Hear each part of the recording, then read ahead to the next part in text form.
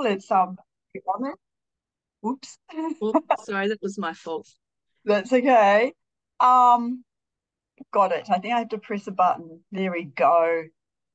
Yes, so I actually have been working for a number of years in the cotton industry in biological control and integrated pest management. So I'm interested in predator-prey interactions. And I was interested in what could be used as part of a program to help manage the varroa mites. So, what shall I go into what integrated pest management is?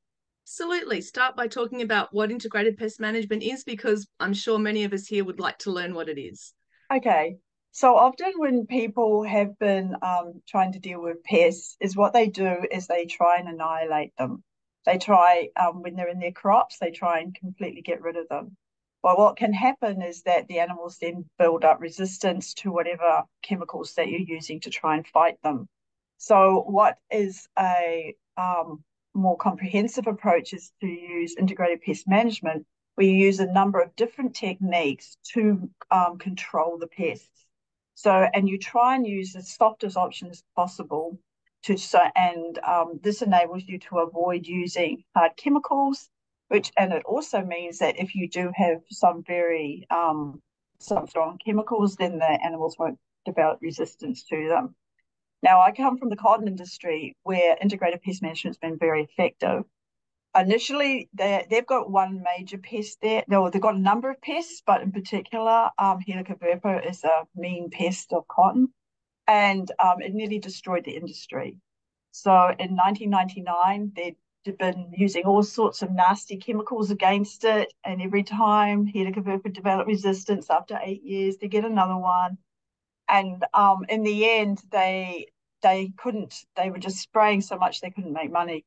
So they had developed some tools that weren't involving chemicals. So they used that in conjunction with modifying the genetics of the crop, BT cotton, so that the if the caterpillar eats it, then it dies.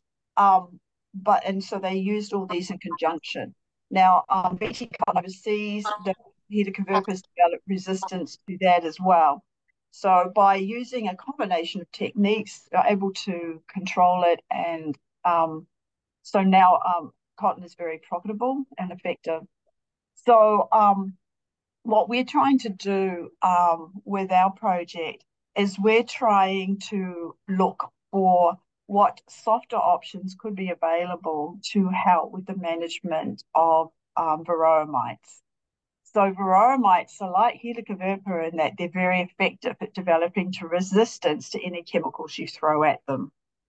And and this is what has happened overseas to that the varroa mite has developed resistance to a number of different chemicals that have been used. So what we're interested in is trying to find out what other techniques could be around that we could use to control varroa mites, and what could be adaptive for the Australian situation. Now, Mm. with integrated pest management, it's not just your toolkit, it's not just what techniques you have, but it's also how you use them. So it's really important to have a really good network and a connection between growers and also support from the industry, so that the best techniques and what's relevant to different situations can actually get out to the beekeepers. What's also really important is monitoring. So all the different monitoring techniques to know how whether your techniques are working, whether what level of varroa mite infestation you have, because that will also determine what can affect what would be a suitable technique to use. Mm. So it's got a number of different aspects to it.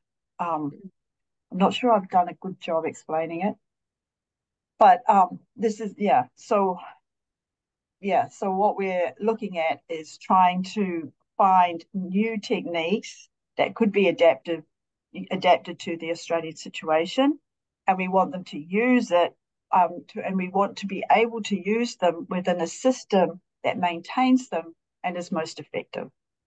I know, Mary, when we were speaking with Juliana, she was quite excited about being involved in this project. And I suppose it's because Varroa is an emerging pest here in Australia.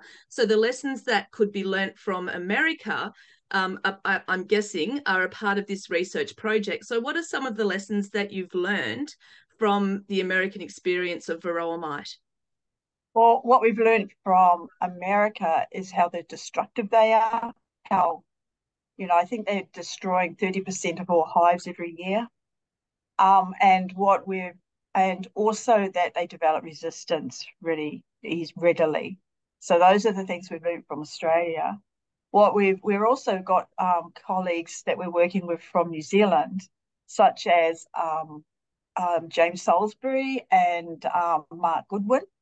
And Mark Goodwin was right at the forefront of when Varroa arrived in New Zealand. And what they tried to do is they tried to get some of these other options available to the beekeepers in New Zealand. So they had workshops and they told them all about the different techniques. But the trouble was that the people learned about these different techniques, but didn't really have a way of how to integrate them, how to use them, when to use them, which is this whole thing about for integrated pest management to work, it has to be within a framework, and you have to have a lot of support for people so that they've got someone they can call to ask about what do I do in this situation, and so that they can be more effectively integrated together. So from New Zealand, it really showed that it's not just the toolkit, it's the structure and how you use it. And from the US, it's just how mean this beastie can be. Mm. So that's a really interesting point that you make. I'm just making some notes here, Mary, but you're talking about the toolkit and the structure. I think that's really interesting because often it's just assumed that, people will just know what to do, that if we have the research, then we give it to the people and they can just do it. New Zealand's shown that's not the case.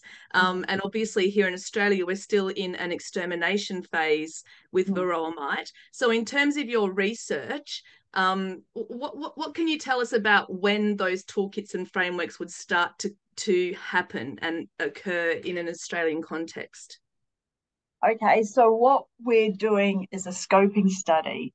So what we're doing is that we're trying to put a net spread far and wide on what options are out there, and then we will bring those back in, have a look at what could be developed for Australia, and then we are also interested in what in the beekeeping industry and how we could work with them to support them in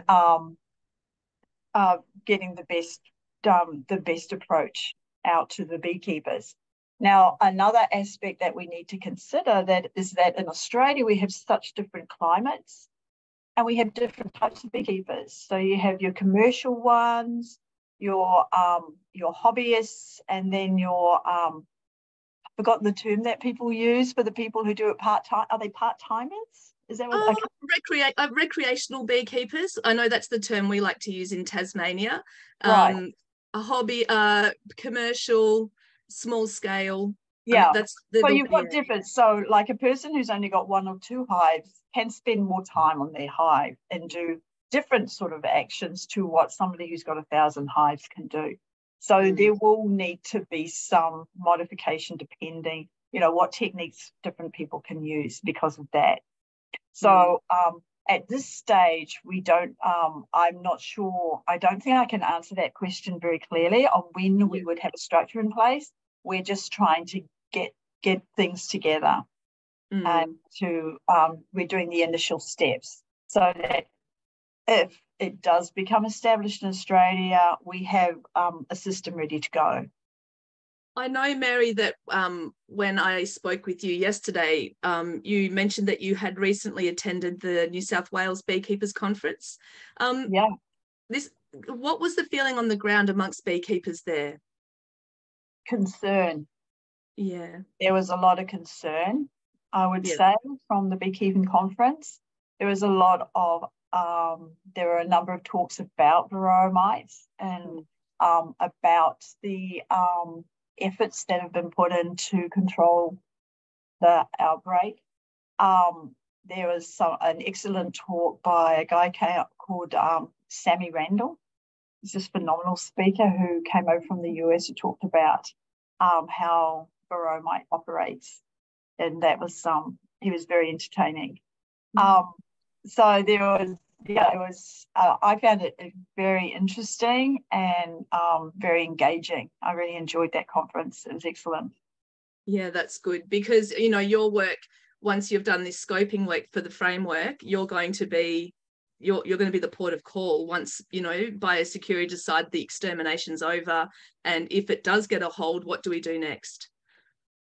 Yeah, I'll be part of that. I think there's other people also who would be relevant in that conversation, very much so. People working on breeding for bees as we speak, people working on monitoring techniques respective of breeding. I'm thinking of Nadine Chapman. She's done some work on that.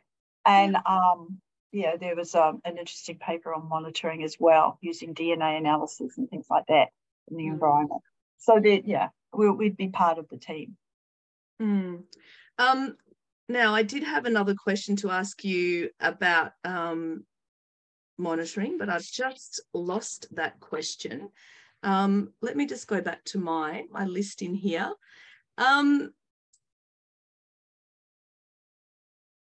That's what I was going to ask you about, was the article that you published last year as well, because you've uncovered that the pseudoscorpion predates on varroa mite. Now, that's a really interesting article that you shared with me a few weeks ago, which I've shared with people here. And in the article, you mentioned that pseudoscorpions do live in Tasmania. Yes. And you also ask in the article for people to record whether they see pseudoscorpions around their hives. So I'm very interested to have a chat about pseudoscorpions. Our president last night said to us, I've been looking in my hive for them, Jenny, and I haven't seen any. And I thought, well, you're probably not going to see them in the hive. So can you tell us about them?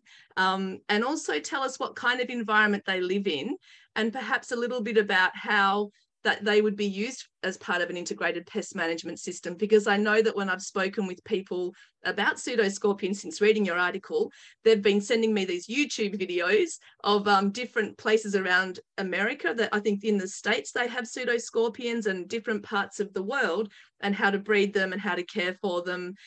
So yeah, a lot of questions in that one question, but would love to hear your response to that.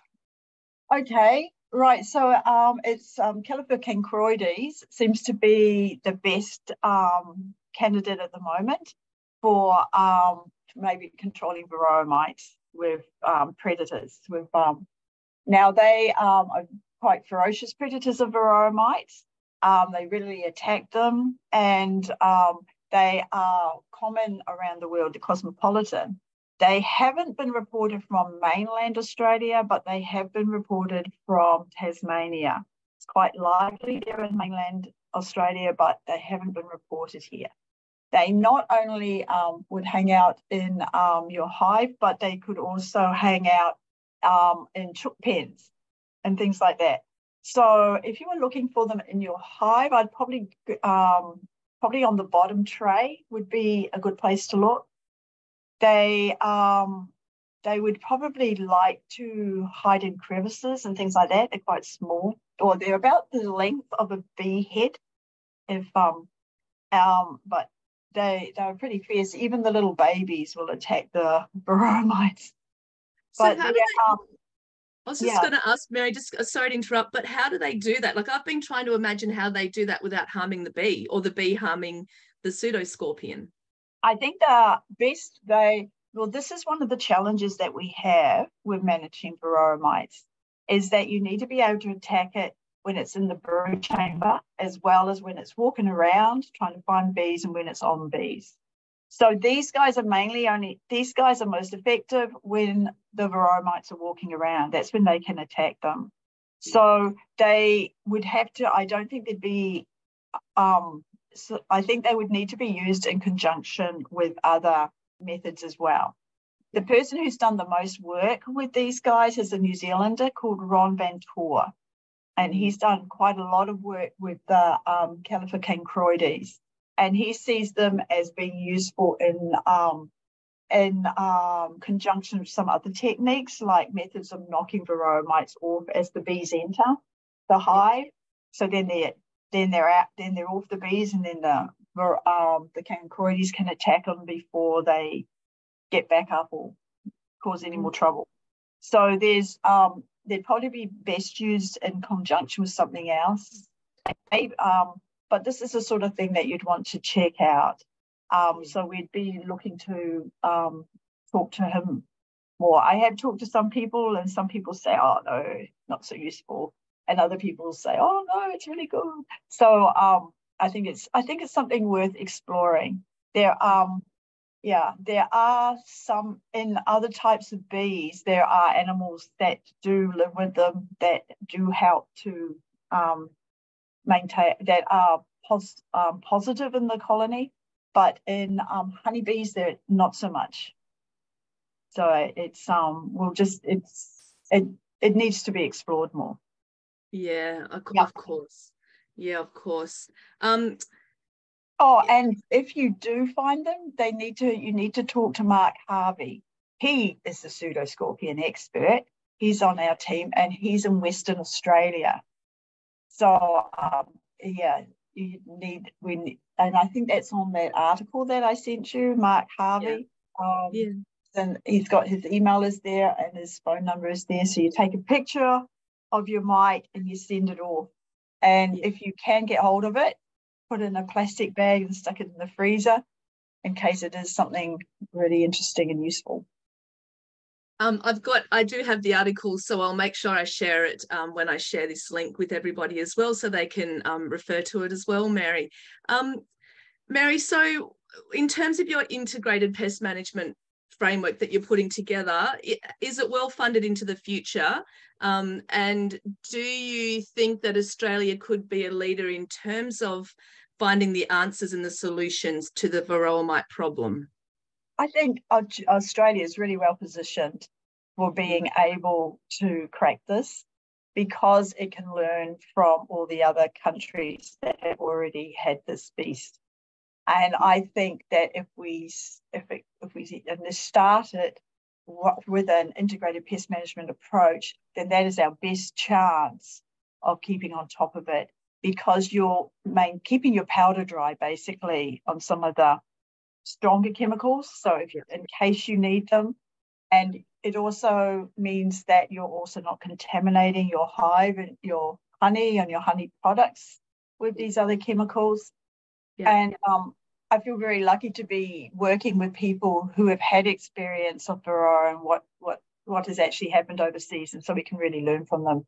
And I'm thinking very much of Juliana, Mark, and James in that respect. I think it's a really good opportunity to really get on.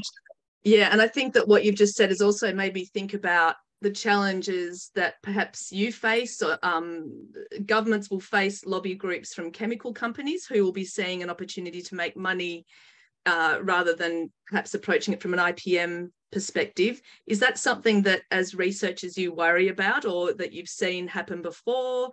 I know I'm going off track with our questions here, but you're unlocking all these really interesting thoughts. So I apologise for that, Mary. But yeah, is it something that has a precedent? I think it's really important that within an industry, that if you were trying to undertake an integrated pest management approach, that you have extension officers that are not funded by chemical companies. I think it's important that they're funded from within the industry. Sometimes it's a combination, like with DPI and with other bodies, but I think that that's important. So what that means then is that it's basically quite a cooperative. Everybody's pulling together to try and do what's best for the industry, and you're trying to think, well, what is going to be most effective in this case, rather than be pushing a perspective. And it's very important to get as much information out and also to get feedback back to make sure that what you've studied and what you think will work in the situation actually is working. That's really important to get the flow of information is super important.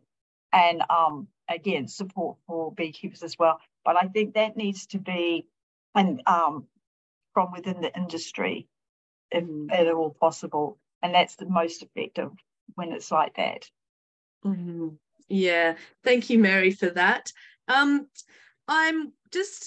conscious of the time, and I want to make sure there's enough time for people to ask questions. I know, Mary, when I was speaking to you leading into this interview, we talked about we usually ask 5 questions about beekeeping, but I do know that you're a stingless beekeeper. And I suppose, and I haven't actually mapped these questions out for you, so I'm going to ask you a few questions about your stingless bees before I open the floor to questions. For questions. Now, stingless bees, are they affected by varroa mite? No, they're too little. They're teeny tiny. They're like, my goodness, compared to bees are monsters. Normal honeybees are monsters against these guys. And they're and can in respect to the amount of honey that they produce, it's pathetic. Honeybees make, 50 litres a year, and these little guys, you might get 1 litre out of them. So they're the one I live in inland New South Wales in Narrabri, which is a long way. It actually was a hotspot, one of the inland hotspot. And the honeybees that I have, I'm probably pronouncing it wrong. So it's Ostopleuria australis. And I regard them as little prima donnas, really, because they won't get out of bed before 10 o'clock. It has to be warm enough. If it's chilly, they won't bother. And if there's not any decent flowers around, they won't bother. I don't know. They have a little opening. They put a little lace net over their opening, and they when they go to sleep at night, which is quite cool. And they're really chill too. Like they're hanging out inside until 10 o'clock in the morning. They're, late night drinking margaritas, go and hang out in the morning, cruise around, open the lace curtain, go out and get some nectar, come back home, sleep again. Yeah, well, I like supermodels. They're like supermodels who won't get out of bed. And they're so chill. I was there. I got their honey, and there were some guys just sort of hanging around the edge of the honey pot, and I didn't take too much because I was worried about them. So I just scooped out a little bit of honey in the middle of the honey section, and because I'm a real novice at this. But the guys were just hanging around, chill. They weren't upset or anything, and then I put it all back. And they're pretty cool beasts. I didn't realize that you were in one of the red zones for varroa, and I know there's been a lot of talk about fipronil baiting that's happening. Has that impacted your bees or anybody's bees in your area that you know about? I was worried about that, but these guys also don't travel very far. Oh, they're lazy. I forgot. They're little, wee things. They're maybe 800 meters, I think. Because so if you're trying to use them, like for example, macadamia to pollinate, it's much harder than with the honeybees because they don't travel so far. So I was concerned about that, but they haven't been affected, thank goodness, touch wood. That's good. And when I talked to some people about it, they said it would be very unlikely that they would be affected. Yeah, that's good. And so what made you interested in native stingless bees versus keeping European honeybees? Well, I've always wanted to have bees, but my husband was allergic to them, so I couldn't. I don't know. And then I thought, well, I'll try natives. And also I have a fireplace. We have wood fire in Narrabri. And one of my pieces of wood, very sadly, had a part of a colony in it. And I tried to revive it and keep it going, and it didn't work. So in the end, so I thought, well, I'll try and have some myself. So I bought some from Queensland, some Australia, and so I feel like I've redeemed myself for those poor wee bees that were in my wood. When so that's so that's how I got hold of them. And Australia is inland because we have such more extreme. So we have frosts as well as really hot days, so the guys can cope with it. Whereas I think it's Trigonium is the one that's mainly along the coast. Which it doesn't occur where I am, I don't think. It doesn't. The conditions are too harsh. I don't know if Australia, it does deal with frost. It does handle the cold because it goes for extremes. But I don't know if it would get hot enough. It could handle the cold, but whether it'd be hot enough for them to actually get out and do some work. Well, they might be sleeping till midday then. They'll be having a lovely time. Thank you very much. Yeah, you might have to put lots of flowers around them.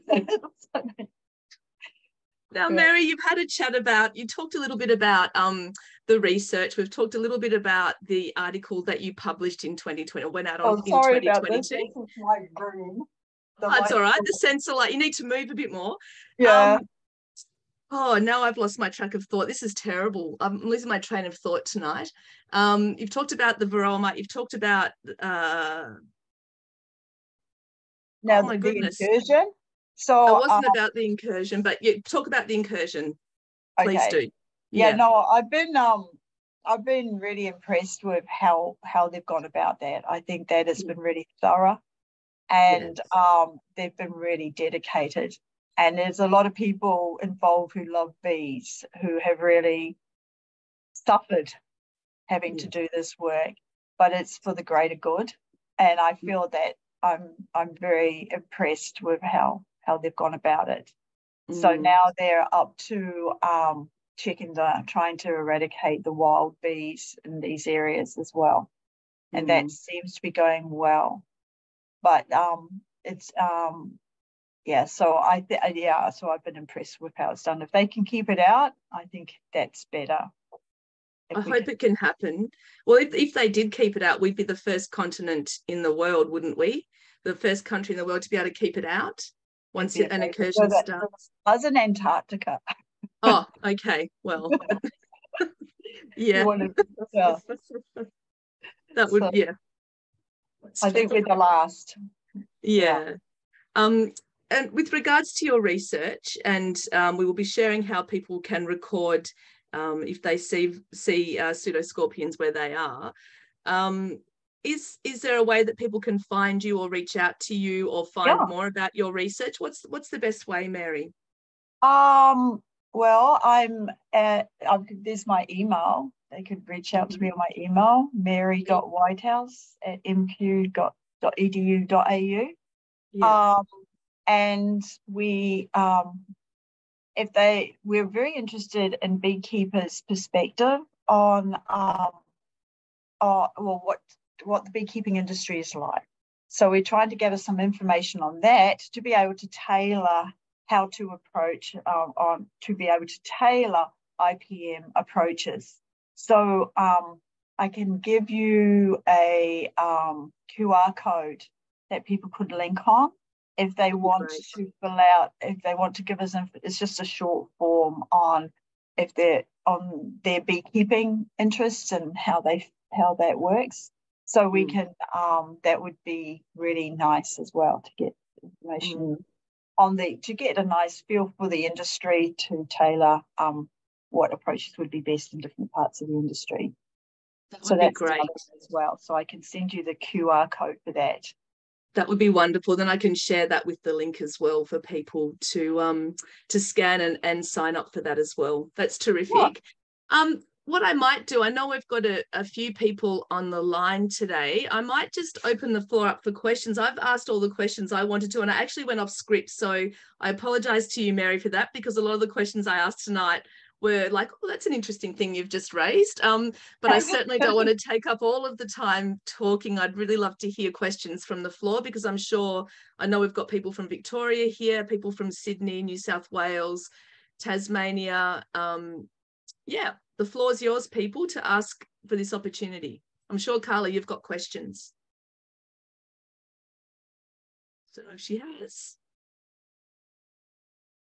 You can see Charles Connor's made a comment. I'm sure you've got a question, Carla, but it looks like our pseudoscorpions are cave dwellers in the Mole Creek area. That's interesting. Thanks, Charles, for that. Yeah, I didn't know that, but that's interesting. There's a lot of different types of some pseudoscorpions. And so Mark Harvey is the Australian, if not world, expert on them. So thank you. I reckon Carla's got a question. Only because he called me out, Jen. I'll think of one really quickly. Look, I haven't done any reading really in the last 6 months on this. How could we encourage habitat for the pseudoscorpions in our hives? Yeah, that's a good question. There could be, I think what I'd want to do is talk to Ron to get that information more accurate for you. I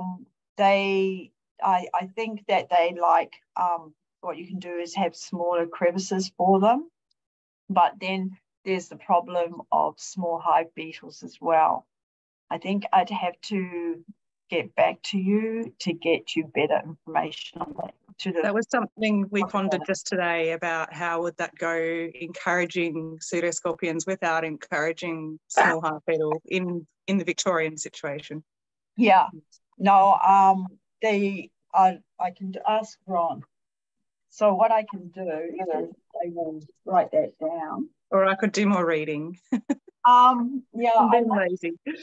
No, it's all right. I should have had that more on my fingertips. Now I don't have. I need to place my glasses. There we go. All right. Okay. I'll ask Ron and get back to you. Yeah. Thanks, Carla.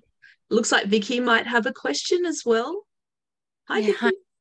I hope you can hear me. It's good to see you again. I remember when I first started Sydney Bee Club, which was about a decade ago, we watched a short video on pseudoscorpions and varroa. And I was really impressed at the time, because I think when the pseudoscorpions do attack the varroa, the only thing left is like their little legs. And is that true? I think, like, it was so long ago. And I've never really about it until now. And so when you say that they're very voracious and they really do go for the varroa, what is it that they're attacking? Are they attacking their kind of, because, you know, the varroa has very small legs at the beginning. Do they attack them as like a major food source? And part of that video was saying, and I wish that it had come to fruition, as you said before, that there was their system put in place, because they were saying, in the future, you'd be able to buy boxes of pseudoscorpions and put them into your beehive type thing to be able to treat varroa. But this was about a decade ago. And I'm just wondering, when you were saying it's getting the toolkit, it's actually getting the system in place for beekeepers to use, would that be kind of the idea, is that you would buy a package of pseudoscorpions and then put them in your beehive? Or would you be thinking to encourage pseudoscorpions to the beehive? Like what systems are there actually? Because I'm sorry, I haven't read your paper yet. Oh, that's all right. I haven't. I was just a very light paper on just trying to see if they're out there here in Australia. No, well, I think that what you'd probably do would be to get some on board and put them in the hives. I think it would probably suit best small group people. People with 1 or 2 hives would probably be the one I would align that system with. And I need to talk to Ron. I need to get the detail better from Ron. So he has been managing his hives with pseudoscorpions. So he uses pseudoscorpions in a technique to knock the mites into the hive. So they knock them off, and then the pseudoscorpions eat them. One of the challenges with using the pseudoscorpions is they prefer it a bit cooler than hive temperatures, so they tend to be lower down. And so they can clean up varroa mites, but how effective they are at actually destroying them within the hive is more of a challenge. But they don't seem to be attacking the actual brood or anything like that, so that's a good thing. But that I don't think they'd be effective on their own at this stage. Yeah. So I would think that at least initially you would buy boxes of them if they turn to be effective under some situations. Yeah, I was always hoping that that would be the way, that by the time Varroa came to Australia, that we would have had an integrated pest management system, as you're talking about. Unfortunately, it's not the case, and it, we do have an incursion without a natural system to be able to control it. I was just wondering, I've heard another researcher once talk that pseudoscorpions actually do travel with swarms as well, and it's one of my favourite facts about that. Have you seen it on the internet? It is so cool. Getting ready to swarm, and it's like they're riding a horse, or, that the bees are taking their dog with them or something like that. Like there's such, they cohabit so well that even when they swarm, they wish to take them with them. Yeah. No, I think there's there are a number of different bee species, and the other bee species are more likely to have commensals with them, to have associate, to look after other animals that help actually maintain hive hygiene than the honeybee. So that is more common among other bee species. Pretty cute. It is very cute. So I'm not sure if honeybees themselves do that, but other bee species do. So this is one of the challenges we have with honeybees, is that they've been so focused on making a lot of honey that some of these other traits that aren't there as they are in other species. So that would be something that would be interesting to see, whether honeybees, that species themselves actually take the varroa, the pseudoscorpions with them when they leave or not. That would be interesting. Thank you.